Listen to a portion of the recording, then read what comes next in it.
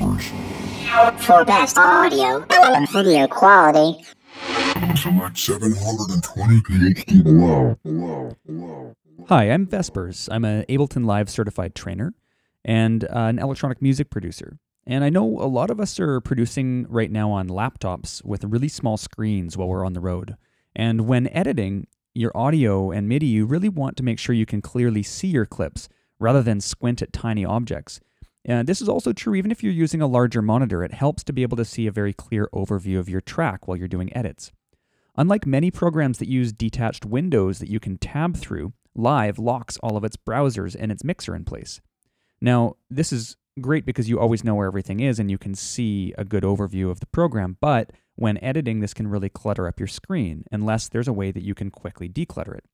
So when I'm sequencing or doing detailed edits, I like to hide as much of these browsers and editors as possible so I can focus my attention on the work at hand.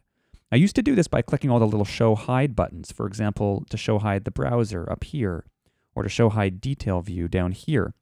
But I've actually recently developed and discovered a series of keyboard shortcuts that can do this for me.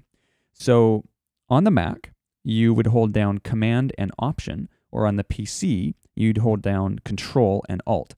So the first one is to show and hide the browser. So on the Mac, which is the system I'm using, I hold down Command and Option and click B. That shows and hides the browser. Next, you can show and hide detail view by pressing Command and Option and L. The next one is overview mode, which you can activate and deactivate by pressing Command and Option and O. The next one is hiding the mixer, which is Command and Option and M. The next one is hiding and showing the returns area, which is Command and Option and R. And the last one is hiding or showing the input-output section by pressing Command and Option and I. Now you'll notice all of these commands share the prefix Command and Option on the Mac or Control and Alt on the PC.